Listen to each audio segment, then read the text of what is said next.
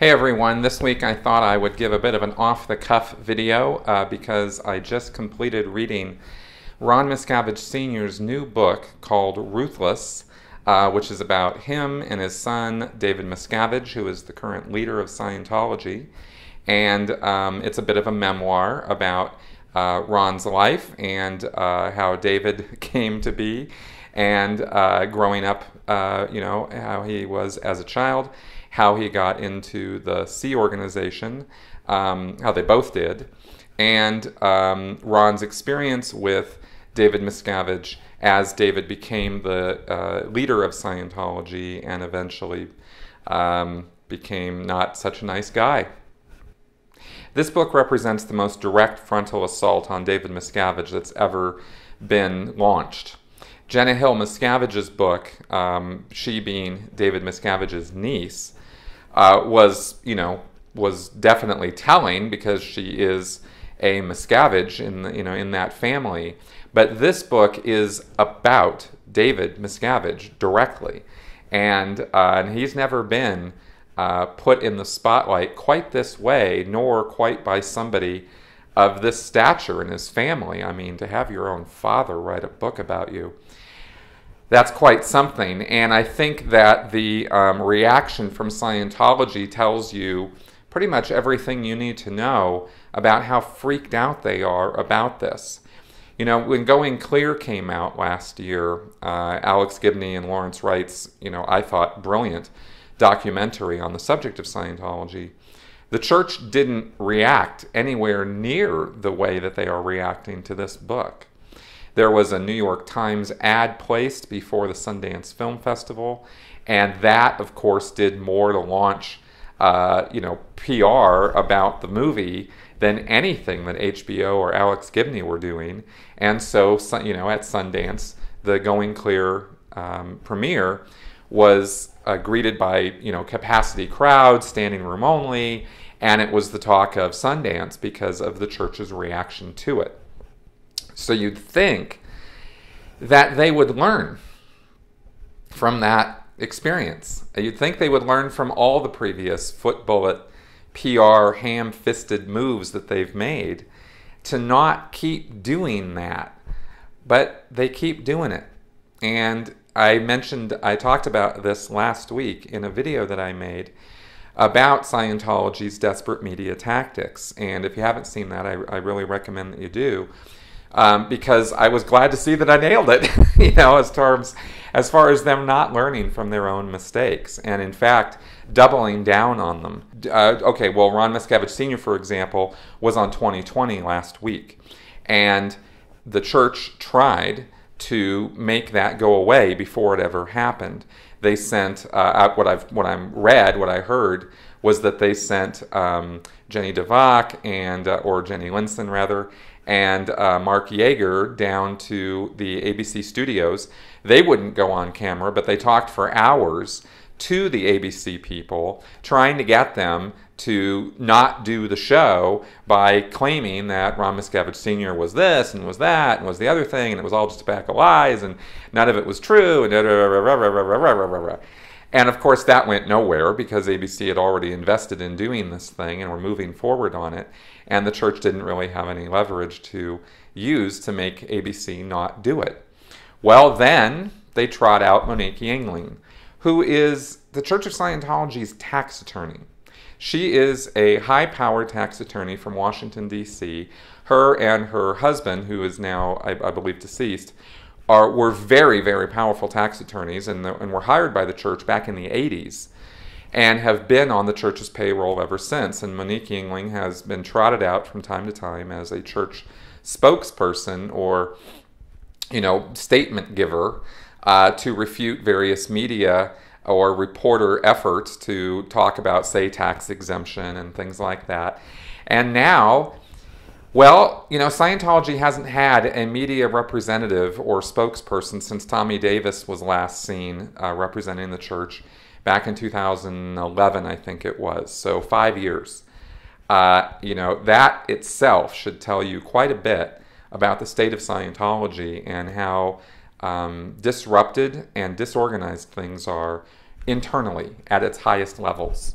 You know, everything that I talk about, or hardly most everything rather that I talk about when I talk about Scientology, is I'm talking about it at its highest levels. The day-to-day Scientologists are regular people just like you and I, who are trying to do some good for themselves and do some good for the world. And they go around and they pass out anti-drug literature, and they try to do mentoring at schools, or try to, you know, spread Hubbard's words about illiteracy and study and things like that. Or, you know, very, very misinformedly try to talk about getting people off drugs through the church's very destructive Narconon program, which they think works miracles. And they're really just trying in an honest effort to do good. And very little of what I say about Scientology applies to Scientologists at that level. But when you start looking at the real nuts and bolts of Scientology and the men behind the curtain, so to speak, and David Miscavige, you're looking at a disorganized mess and a real madhouse of lies and deceit and outright fraud. And of course, physical violence and the enforcement of disconnection, which is the most toxic Scientology policy that exists. So they trot out Monique Yingling because David Miscavige, as far as I can tell, doesn't trust anyone in the Sea Organization, the upper levels of Scientology. He doesn't trust any of them to go out and do a good job of speaking for the church or speaking in his best interests. Nor will he come out and speak. And that itself should also be telling. The guy hasn't actually come out on media and spoken on video, on camera, since I think 1992 or something, on Ted Koppel Nightline. I know he gave a news story to the Tampa Bay Times, I think in the late 90s, and that's it.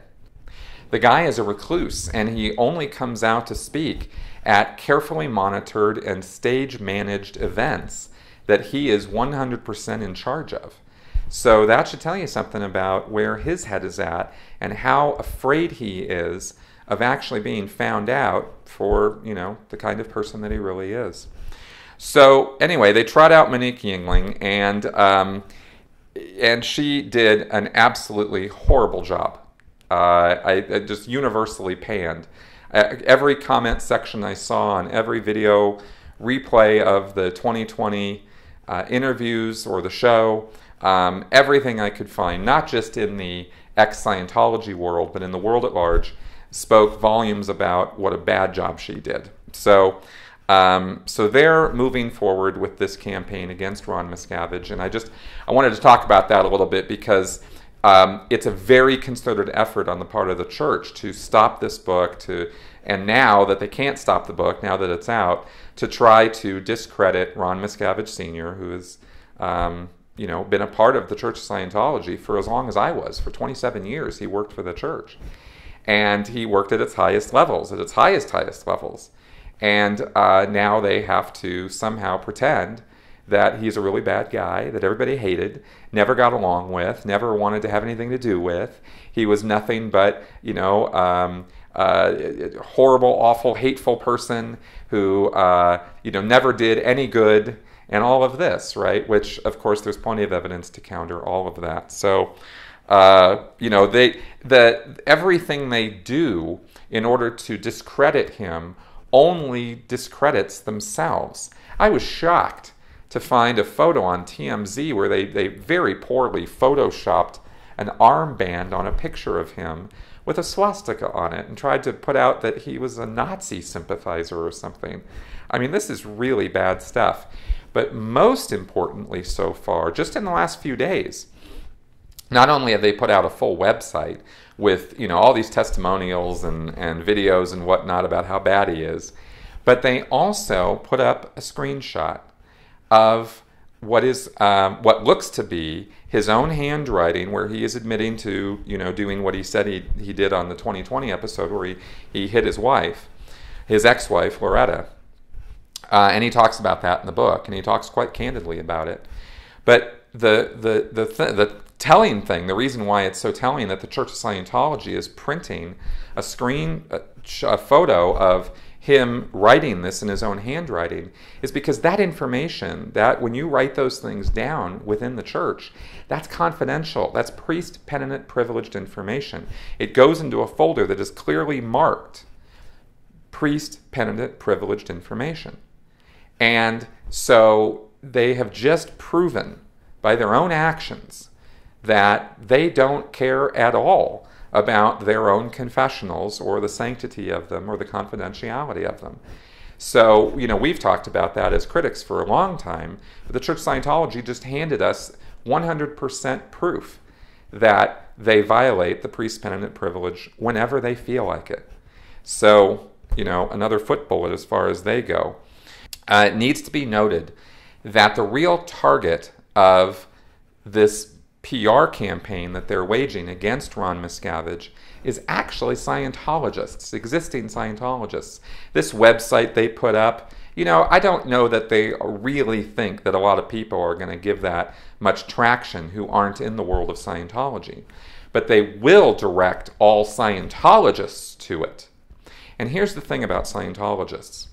When you're in the Scientology mindset, or any destructive cult mindset for that matter, you want to believe that your group is on the side of good. You want to believe that you've invested in something with your time and your money and your effort, that you haven't wasted your time, that you are justified in doing what you're doing. So it doesn't generally take a lot to convince a Scientologist that a critic, such as myself or Ron Miscavige Sr., is a bad person, is a horrible person. And of course, you can use L. Ron Hubbard's own writings to show that anybody who's being critical of the church is, you know, somebody with misdeeds and bad actions. And the church uses that to their advantage to keep people in that mindset. So they've been circling the wagons for a long time. I mean, Anonymous came out in 2007, huge public blow to Scientology's credibility. And a lot of Scientologists had to notice that. They couldn't help but notice it, especially with all those protesters walking round and round the Scientology buildings, you know, for a year or two with all those protests that were going on. So that sort of started this ball rolling of very wide public or Scientologist recognition that something was rotten, you know, in Denmark. And they had defections as a result. They've had a lot of defections as a result. Mike Rinder coming out, Marty Rathman coming out, speaking out openly.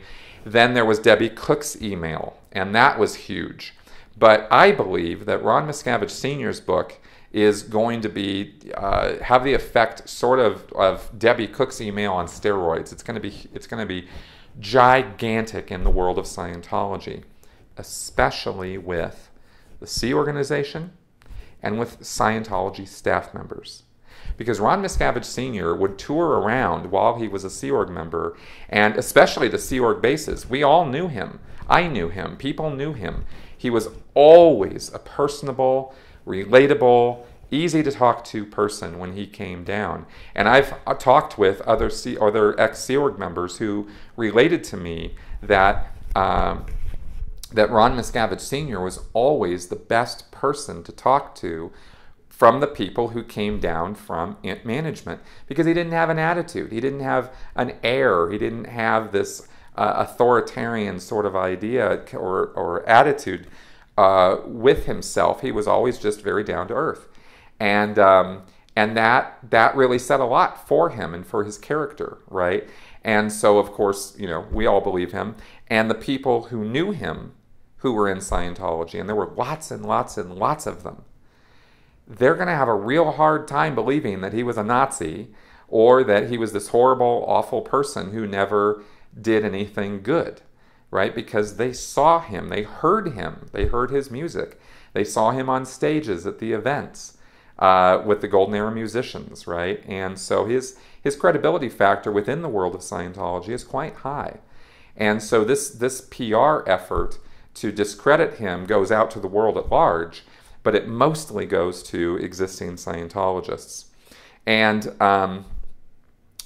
you know, I've had a lot of correspondence with people who were who have defected over the last few years from Scientology. They reach out to me. They tell me that I've helped them, that other critics have helped them, that the church itself, was not doing itself any favors in all of the bad press it was putting out against its critics and whatnot, and that drove them out, as well as, of course, all the internal, human rights violations and money, the grubbing for money and all of that stuff just drove them out, right?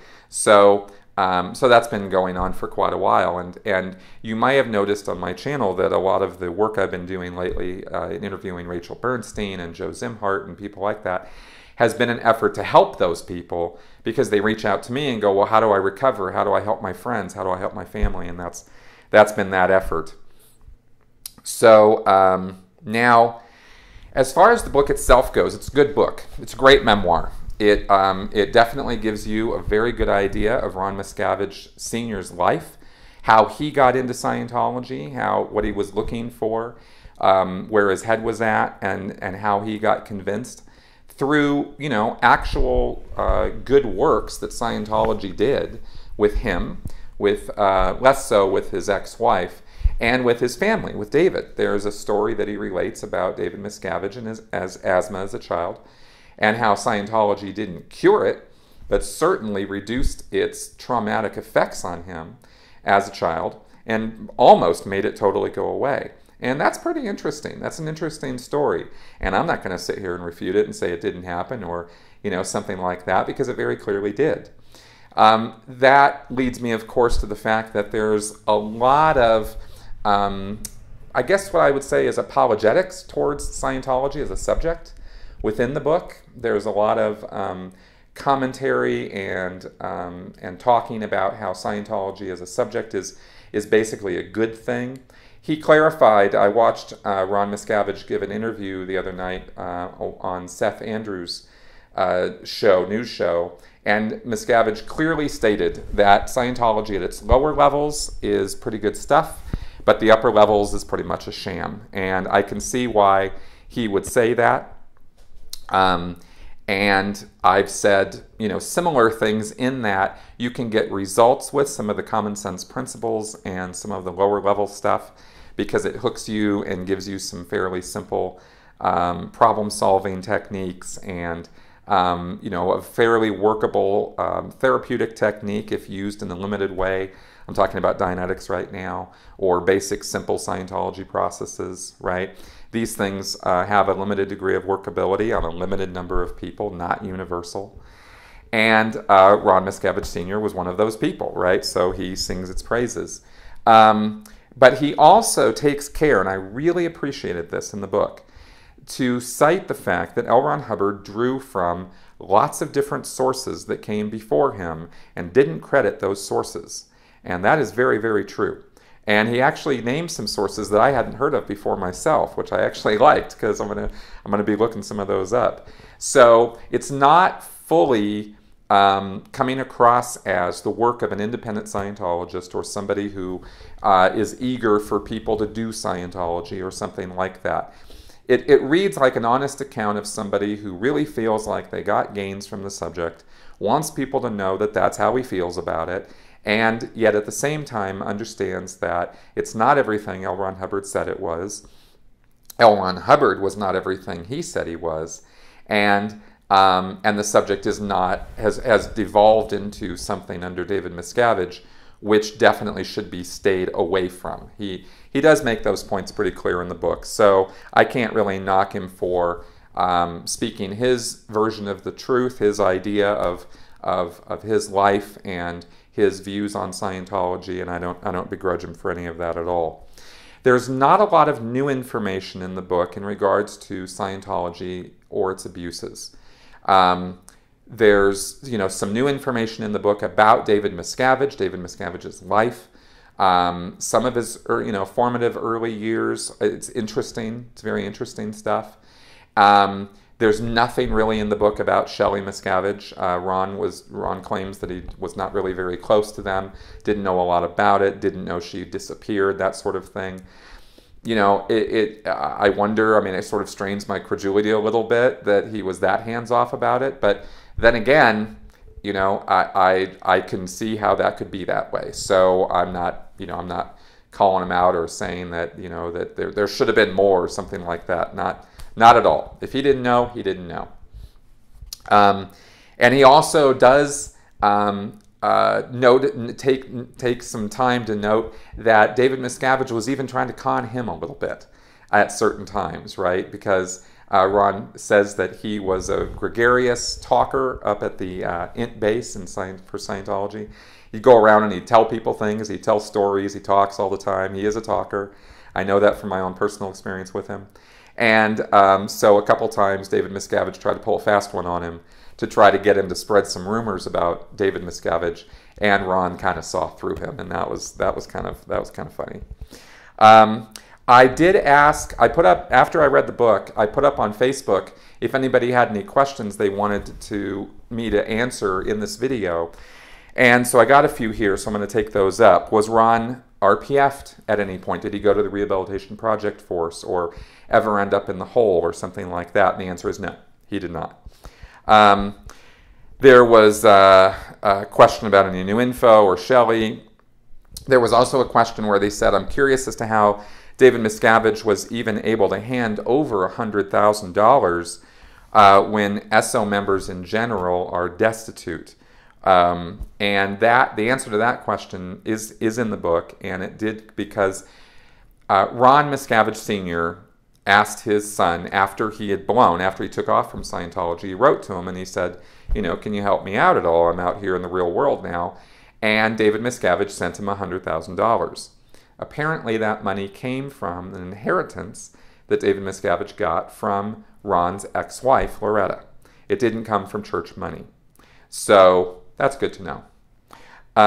David Miscavige takes plenty from the church for his own lifestyle and his own life choices, and but he didn't apparently pass that on to Ron Miscavige, and I have no particular reason to question that or wonder if that's true or not. One of the stories another question here is, what is DM's lifestyle and how is it perceived by others in the Sea Org? I can tell you from myself, when I was in the Sea Org, that we thought that David Miscavige deserved everything he got, and we thought that he worked harder than any of us, and we thought that his nice suits and all that sort of thing were just something that were purchased by the Sea Org, you know, and I didn't know about his personal chef, personal groomer, personal this, personal that. I didn't know about any of that when I was in the Sea Org, but if I had, I would have thought, well, he's, you know, COB, so he deserves it. And that's kind of how Sea Org members view David Miscavige. There was one story that Ron relates in the book where David Miscavige is in his office talking to Ron, and they're, you know, just talking about whatever, and somebody comes in and gives David Miscavige his pay envelope, and it's got $50 in it, just like everybody else gets, right? And I think Ron said that he thought that was staged for his benefit, so that Ron would go around and tell everybody, hey, the guy just makes $50 a week like the rest of us, right? But Ron Miscavige said, yeah, I didn't really fall for that. So there is that. Now there's a question here, maybe what your sense is about how hard he has tried to get through to his son, how far gone he thinks his son is, and how similar or different his experience is from that of other parents of Scientologists. Those are interesting points. I think that Ron Miscavige's experience with David as a Scientology parent before he got involved in Scientology is fairly typical. You know, he cares about his kids. He wants them to do well. Ron Miscavige bought into Scientology hook, line, and sinker, moving his family to England for a while in order to do services at St. Hill back in the 70s, and really diving in with both feet. So I don't know that is actually very typical. I think most Scientologists as public don't get that far into it. And then he let David Miscavige go off and join the Sea Org when he was 16 years old. That's pretty liberal, right? The mother was kind of in shock. Loretta was kind of in shock about the whole thing. But Ron Miscavige is kind of like, yeah, well, that's what he wants to do. And he thought Scientology was good stuff. And of course, this is in 1976 or something, you know, way before the internet or any idea of what was really going on with the Sea Organization or with L. Ron Hubbard. So, you know, I don't know. It seemed to me that it was a bit pretty lot of latitude there that he gave to his kid.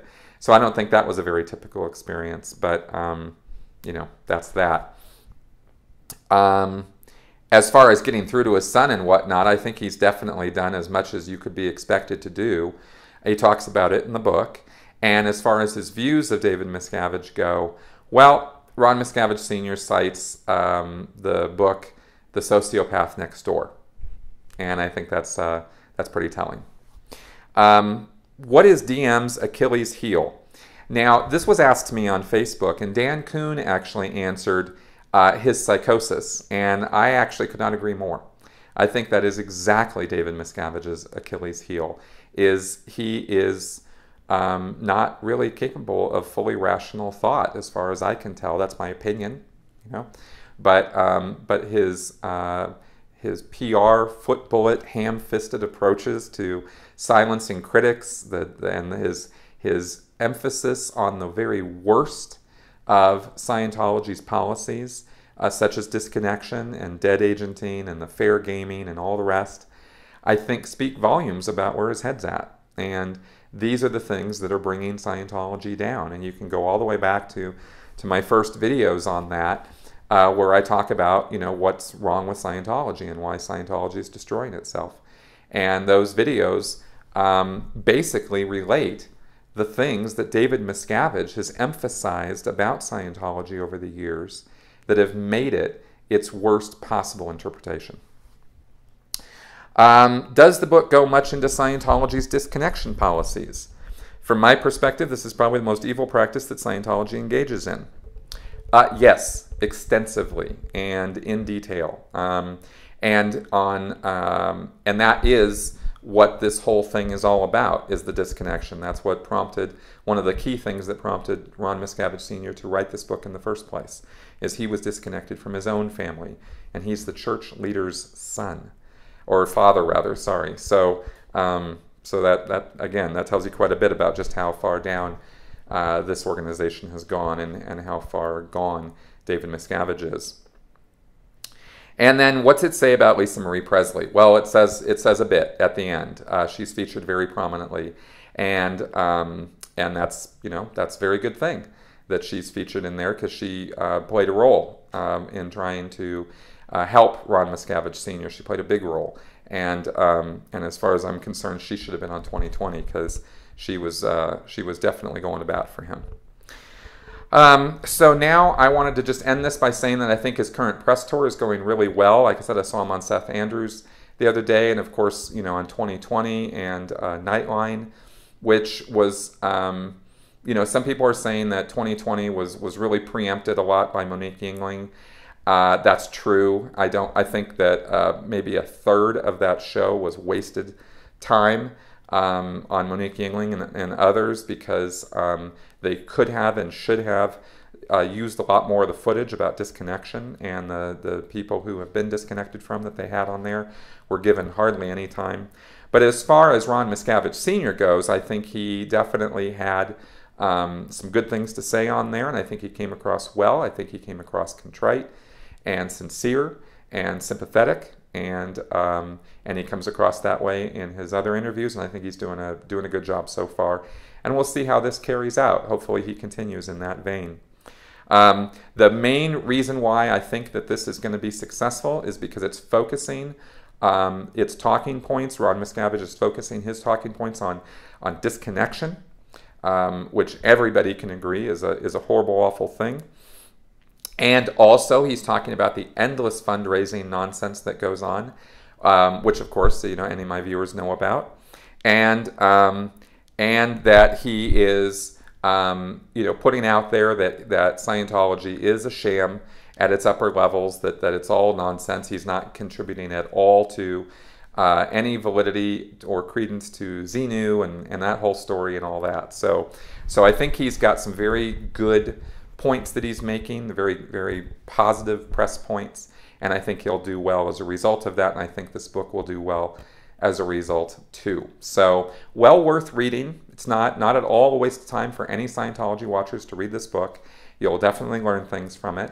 And I, so I recommend it highly to everybody, and it contributes to the effort we're all engaged in here to get rid of Scientology's disconnection policies and its other crazy nonsense. So there you go. Thank you for watching.